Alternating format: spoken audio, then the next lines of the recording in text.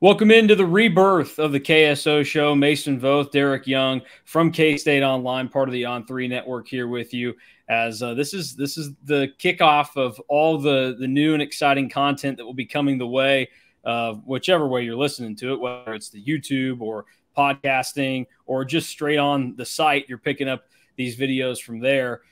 Today, as it's the Wednesday after Chris Klieman's first, I'll call it in-season press conference because it's a true, preparing for an opponent type deal. We'll give a little breakdown of some of the major things he said, what they mean to us, what we think that they mean to the team. And it's never going to be anything, I think, that goes too terribly long, but kind of a nice way to cap and break down what he said, because as we know in the sports world, coach speak is a real thing. And sometimes you need a little translation as to what's going on there. I always reference there was a Saturday Night Live sketch one time when Charles Barkley hosted, and it was making fun of pitching an app where it was like translating what athletes said after games. And it was basically calling out how, they're not saying this, but this is what they actually mean, and they're throwing these people under the bus or whatever. So I don't know that we'll throw anybody under the bus, but we will hit on some of the major topics. So we'll just start from the beginning, and probably the thing that was, I think, most pertinent in everybody's mind heading into yesterday, and that was an update on the injury situation for a couple of key figures in all of this. Christian Duffy is a big one. Daniel Green is a big one. And then up front, there was also some concern about Uso Seumalo. And I think that the depth chart on Monday gave us a little insight into how they were feeling about certain guys. But then Chris Klieman made it a little bit more clear yesterday. Well, first, welcome to K-StateOnline. Obviously, this is your first appearance in that position. So glad, obviously, to have you on board. Second, I think we also probably need someone to translate Charles Barkley as well. I don't know. True, that yes. He can translate the athletes, and then we can translate what he may be trying to say. On the injury front, I think that's probably the biggest takeaway from this week is who's available, who's not. Not necessarily for this game, but what it might mean going forward when, according to some, maybe that group of 5 game that's kind of been a little bit of a bugaboo for Chris Klieman in his tenure in Manhattan. It could be tricky when you play Troy. And then obviously you're going to have a Missouri team that's probably out for revenge at this point, depending on if the locker room in Columbia reflects the media approach to that game. That might be the game they circle the most this year. So that'll be an interesting road trip, and you're going to want a full stable of personnel for that game, specifically Uso Seumalo and Daniel Green, and obviously Christian Duffy at right tackle as well. The only thing that Chris Klieman was willing to do, and obviously a lot of you probably have learned this information through our various ways of distributing content in the last 24 to 36 hours, is that Christian Duffy is really the only one that he was willing to rule out for the Saturday season opener against SEMO. I almost said Southeast Missouri State, but they are very adamant that they would rather be called SEMO at this point. So we'll play along with the Red Hawks on that front. So definitely won't have Christian Duffy. It sounds like we may be getting at least a little bit of Daniel Green, maybe all of Daniel Green. Not only was he on the depth chart, which was a little bit of a surprise, he's been practicing, I think, longer than Uso Seumalo, who also returned to practice this week. Seth Porter also returned to practice this week. But more than anything, I think the target date for Christian Duffy all along has been the Missouri game 3 out of the gate. So I think I would be a little surprised if he also saw the field against Troy. But I think I'm already optimistic just the way that they've been approaching it and discussing it about Daniel Green. I just, none of these are long-term, but that one seems to be wrapping up and not even something that's on the radar at this point. It wouldn't shock me if Daniel Green's even close to 100% on Saturday. I don't know that was always the case, but it's apparent that he's way ahead of schedule. Uso sounds like ahead of schedule too. Chris Klieman wasn't confident that he would practice this week, and then he shared at his Tuesday press conference that Uso is going to practice today, and I didn't think that was going to be the case. So just going by those timelines, I don't know that Uso plays on Saturday. I wouldn't rule it out, but I don't think it's a certainty. But at this point, if he's already readying for practice, middle of SEMO week, I would think he would at least, if not against SEMO, get his first taste against Troy. And I think that's the big takeaway because, no offense to Christian Duffy, I really feel good about the offensive line probably no matter what. I'd rather have Christian Duffy than not Christian Duffy, don't get me wrong. But I think because I'm comfortable with where Daniel Green is at in his recovery. From what it sounds like, it's Uso that probably is receiving my full attention at this point. Yeah, and I think based off the way everything has seemed, or at least how I've put together pieces in my head since we kind of started to learn that there may be some injury concerns for these three guys, it's always come to me as, hey, make sure that they're ready to go for Missouri if they're going to be healthy in the first 3 weeks of the season. And anybody that plays before that, it likely means that they are close to 100%, or that you feel pretty good about what they're going to be able to do and not get re-injured. And so I'm with you. The vibe I get is that Daniel Green will be out there on Saturday, and then you can be more cautious with Uso if you want to.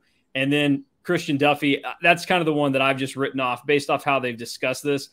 There's no reason in my eyes to throw him out there before the Missouri game, because you feel like you should be able to handle Simo and Troy with that stable of offensive linemen that is really talented.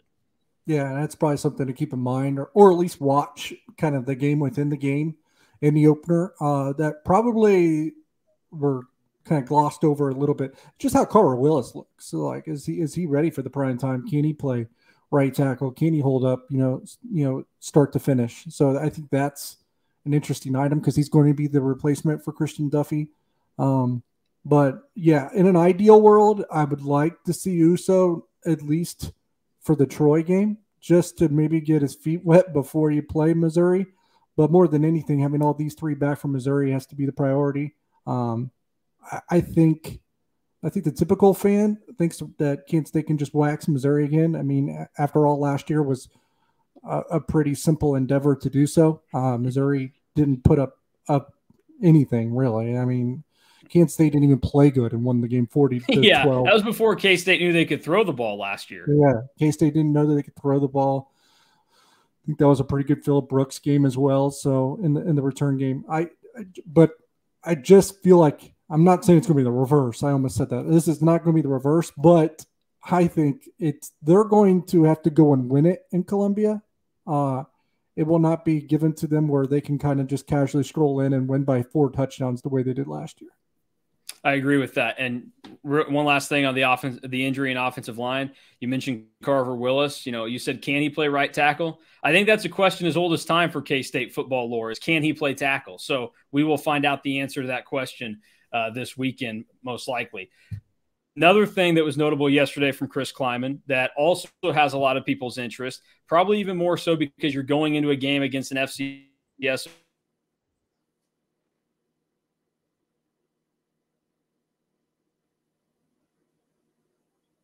outside of the year Skylar Thompson got hurt against Southern Illinois. K-State has handled these FCS opponents pretty easily. You can get the backups into the game. And so the backup quarterback situation was brought up. It was also made more interesting before Chris Klieman even spoke on Tuesday, though, because they have Jake Rubley or Avery Johnson as the number 2. What's your takeaway from what we saw on the depth chart and what we heard from Chris Klieman in regards to quarterback number 2? His answer kind of took me aback a little bit, to be quite honest, because not that I expected them to maybe deliver a plan at this point, or because look at it the way this last year when he was asked this, he's like, if a helmet pops off, it's so and so. If it's long term, it's probably Will Howard, because they're protecting his red shirt.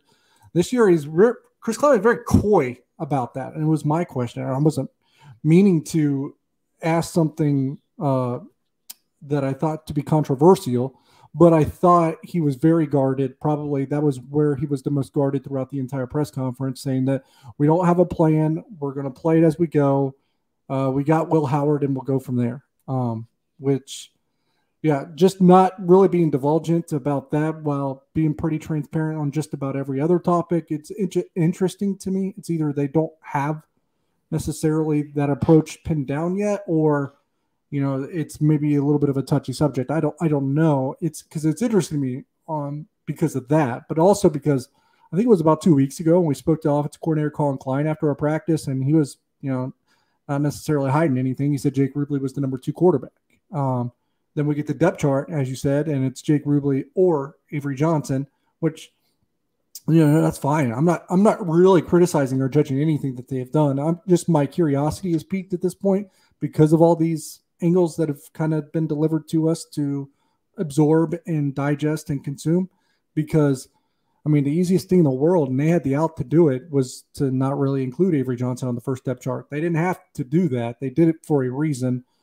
Either he's by and large, far and away, just outstanding, and it would be almost intellectually dishonest to the entire team if they didn't include him, or, you know, something's going on. So I think that Avery Johnson is probably way ahead of schedule to the point where they just couldn't not include him on the depth chart. So what happens, what they do in certain situations, whether it's Jake Rubley or Avery Johnson, is my curiosity is very much piqued. And I think Avery Johnson's really, really pushing hard right now, and almost probably to the point, at least this is how I interpret it by reading between the lines. It's like he's too good not to play.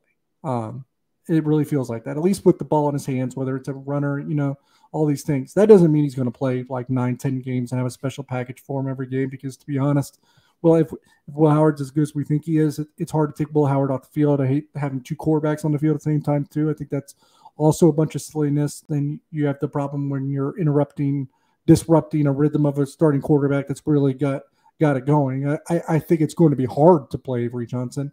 At the same time, I think it's going to be hard not to play them, judging by everything that they've kind of, you know, done throughout the offseason. So, in a word, I would say that I think all three are going to play on Saturday.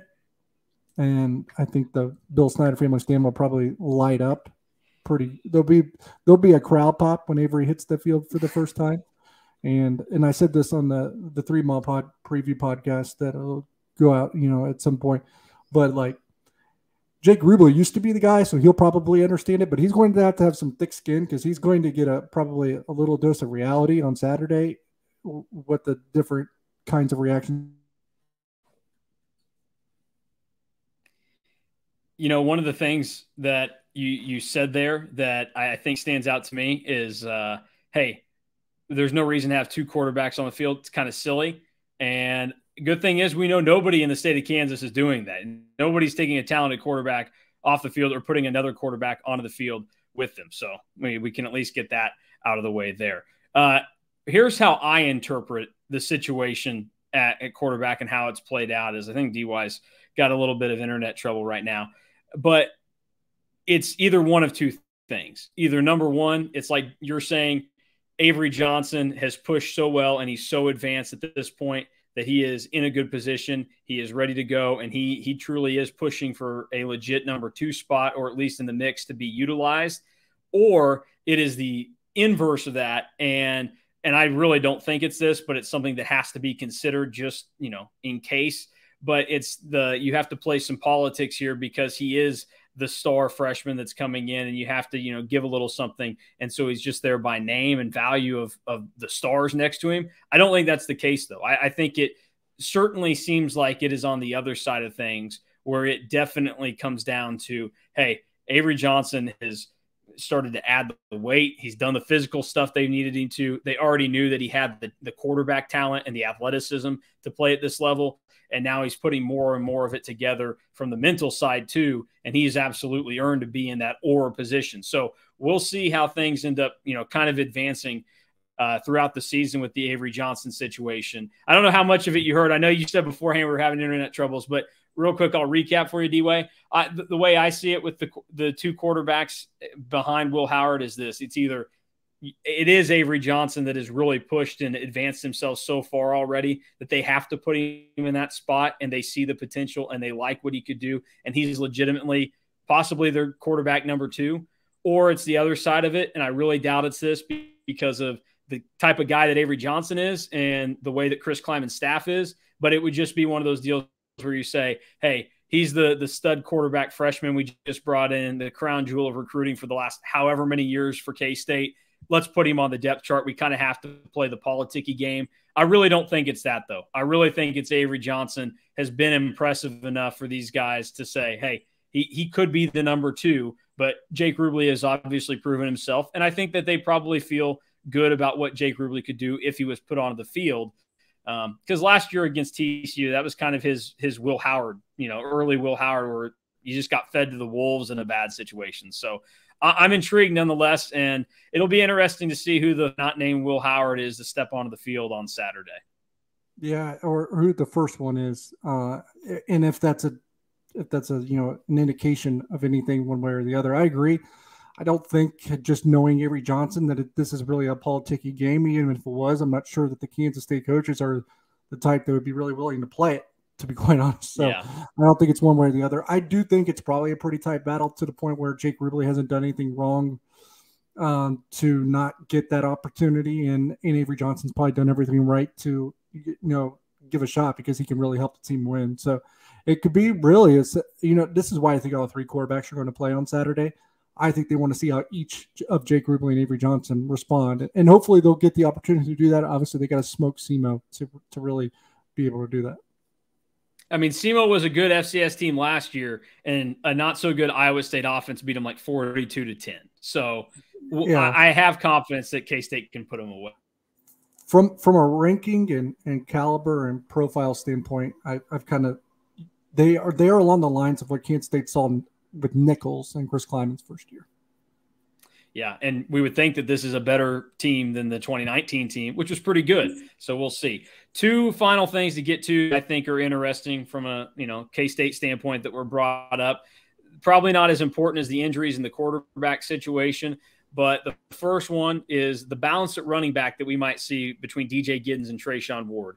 Both very capable running backs, both guys that K-State fans are really excited to see out there. And this is kind of more what Chris Klieman and his teams at North Dakota State were like, where they had multiple running backs that were going to get close to equal numbers and be out there multiple times. Deuce Vaughn forced his hand to have just the one-star running back situation because he was that good. How do you expect the balance of DJ Giddens and Treshaun Ward to play out based off of what Chris Klieman said? Based off what Chris Klieman said, it'll probably be on a game-to-game basis and maybe look differently from one game to another. Based on my interpretation and gut feeling and instinct, I would say the same thing. It's probably, if it's as hard for me to do it from this far away, it's probably tough for them to do it when they are as close to it. It's just Treshaun Ward, by all intents and purposes, is going to be a really, really good player for Kansas State and was at Florida State last year. I mean, he crushed Oklahoma in the bowl game. If you want to go look at that tape, he looked really impressive, very dynamic, probably something that Kansas State doesn't have in the backfield that he can provide. And DJ Giddens, that's probably your budding star, right? He's could be the next big deal. When Treshaun Ward's eligibility expires or he chooses to go on and give the NFL a try, I mean, it would not shock me. Now, Joe Jackson could be pretty good and really force his hand into the rotation at some point, like really squarely. But DJ Giddens is good enough to kind of force his way into that dominant role, being the lead bell cow, like you kind of mentioned that Deuce Vaughn did. I mean, I think he's that good or will be that good.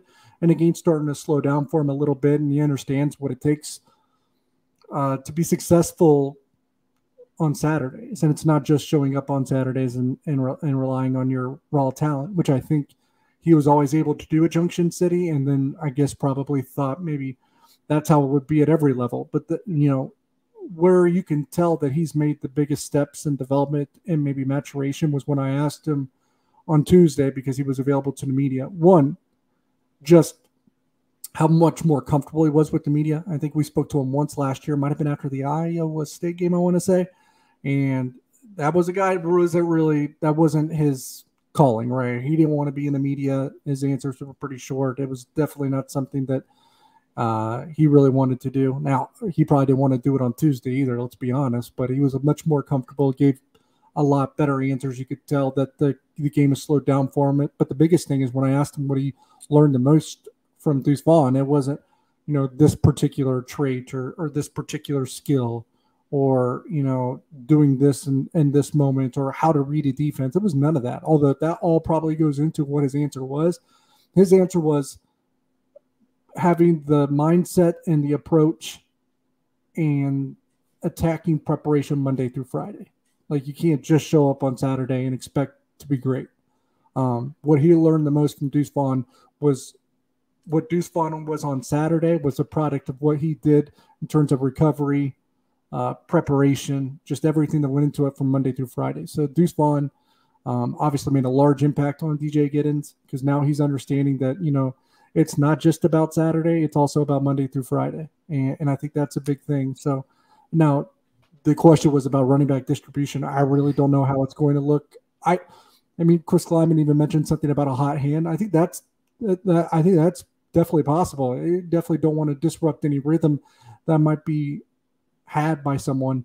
The only thing that I think that I would feel comfortable with saying is that I think DJ Giddens is the perfect fourth quarter running back, that where he's already splitting the carries and touches a little bit in snaps with Trayshawn Ward. So he's still going to be pretty fresh in the fourth quarter, and he's a downhill physical bruiser. And when you can use that to really ice a game, really use that the entire returning offensive line and really lean on a defense, I think that really comes into play at the end of games. Yeah, I think it seems like it's pretty dead even. My guess is at the end of the year when we look at it, they both probably hit similar numbers in terms of yardage, but DJ Giddens will just have a few more carries because of the nature of the type of back he is. Like, we'll probably see more 50-yard runs or, explosive runs of 20, 25 yards from Trayshawn Ward than DJ Giddens, even though they both have it in them. But I think that end of the year, the numbers probably end up looking pretty similar. And I doubt either guy gets to the end of the season and feels like they were slighted or didn't get what they wanted out of 2023. Final thing to hit on from yesterday, maybe it matters, maybe it doesn't, but it's been a fascinating topic for going on a third season now, is the kicking situation at K-State. 2021 started, Tate and Winkle was the starting kicker. Then midway through the year, Chris Tennant, very talented freshman, took over, had the leg, everything else, but, a couple of misses. Last year, it got really shaky at times, and a change had to be made after the TCU game in Fort Worth. It obviously paid off. Ty Zentner was awesome. He parlayed it into NFL opportunity, more so as a punter, but he was great for K-State last year. Now Chris Tennant gets a chance again, it would seem, but it's kind of fascinating to hear Chris Klieman be kind of so honest yesterday, where it wasn't always going to be Chris Tennant at one point this summer maybe, and that he was able to kind of earn his way back and win that job back to start the season. Yeah, it was clear, according to head coach Chris Klieman, that even when we spoke to him a couple of weeks ago, or it might have been about 10 days ago, that Chris Tennant kind of had to play catch up to win this kicking job. Now, I would have been surprised if that was the case. So I am stunned because I thought Chris Tennant's way too talented, too strong of a leg, too massive of a leg to not get another second chance. I mean, look at the second chances that have been afforded to other players in this program, and they've ran with it with flying colors. Will Howard's a perfect example. I mean, yeah, of guys that, struggle in the early going, and kickers are really fickle in general. A lot of kickers actually don't do great. There's a litany of NFL kickers that have had struggles in college, to be quite honest. So it's a mental game. It's like maybe you with your putter at some point, right? Or Scotty Scheffler right now with his putter. If you're a big golf fan, he's probably Tiger Woods-esque tee to green, but he can't putt to save his life, and because of that, he's not winning any tournaments, even though he's probably has 10 strokes on the field just in every other category. So it's one of those things where if something gets inside your head, you're going to crumble. I would have given Chris Tennant the job no matter what, because I think he's too good not to have gotten that second chance. Maybe Leighton Simmering was that going to be the answer at one point, but and good on the Kansas State coaches, made him go out and earn that second chance, to be quite honest, and he certainly did. And he came from behind throughout training camp, and it sounded like it was a photo finish, but Chris Tennant won the job again. And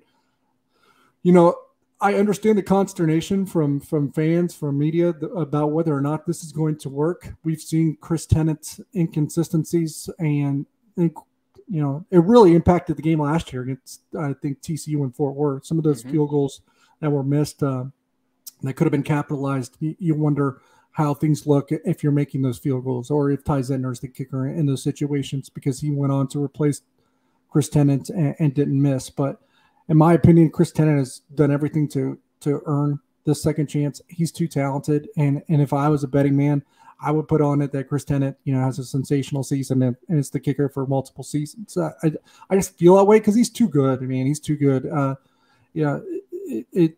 I've always thought it was mental for him, and I think Chris Klieman's basically confirmed it as such. Call it yips, call it whatever you want, but I think it's more in his head than anything, because I think he's capable of being one of the best kickers in the Kansas State's ever had. He's that good, and why I think it's kind of more psychological than anything. It's like you almost see him like when he's in warmups, just letting it rip, just bombing it, right? And then when you see him kick field goals, it's almost like he's really guiding the ball or trying to, and slows his leg down when he's ripping it through and not just letting it fly. And I think Chris Klieman alluded to that at times last year. But in my opinion, Chris Tennant deserves the second chance, and I hope he capitalizes on it. I think he will.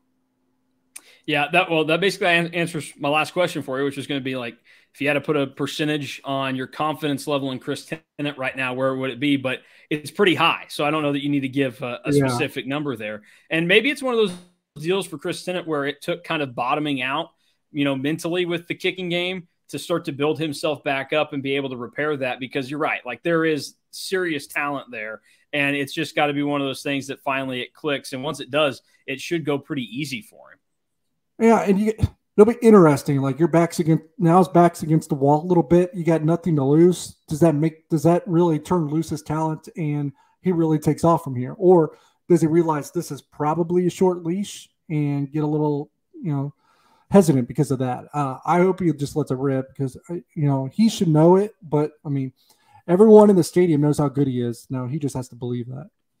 Yep. Well, that is a big question. That's one of the things I'm most interested in, because believe it or not, one of my favorite things when I'm playing Madden is kicking and punting, because it is a challenge in those games. And for some reason, I just enjoy it. So I'm always fascinated when you have a struggling kicker and seeing how that plays out, because there will be undoubtedly a game this year where it's important, like TCU last year. A couple of those kicks go down.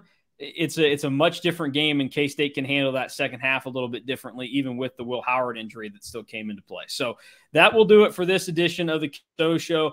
Plenty more content coming this week and for the rest of the season. So be sure to follow along, whether it's on 3 with K-State Online or on the K-State Online YouTube page and every other element. And you can be sure to find us on Twitter as well.